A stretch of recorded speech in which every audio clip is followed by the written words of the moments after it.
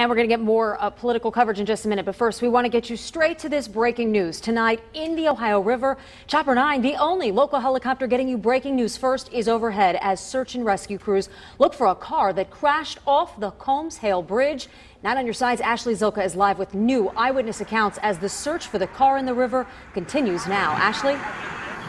Well, police have allowed 9 on your side access onto this bridge. Take a look over here. You can still see there is a massive scene behind me. At least dozens of police cars are on the bridge right now, and the sheriff's department has a helicopter searching for that missing car. I was just told this bridge will be closed for at least several more hours. As we know, a car has plunged into the Ohio River. Rescue crews are in the water trying to locate that vehicle. Now, no word on how many people were inside.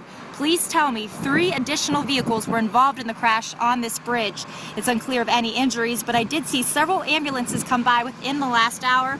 As far as traffic goes, police have done a really good job at allowing cars to make a U-turn one by one. I spoke to one truck driver earlier who was at the front of the traffic jam.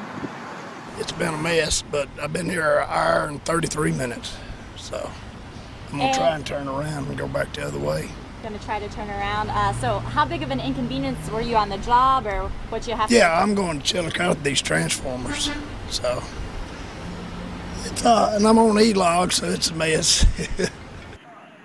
Now, if you take a look over here, there are still several cars and trucks that decided to wait it out. They said there was no other way for them to get home. Interstate 275 is closed between 471 and Kellogg Avenue. Motorists are still advised to use an alternate route because, like I said, this bridge will still be closed for several more hours. But again, a car has plunged into the Ohio River, and we just learned that 3 other vehicles were also in this accident on the bridge. Reporting live tonight, Ashley Zilka, 9 on your side.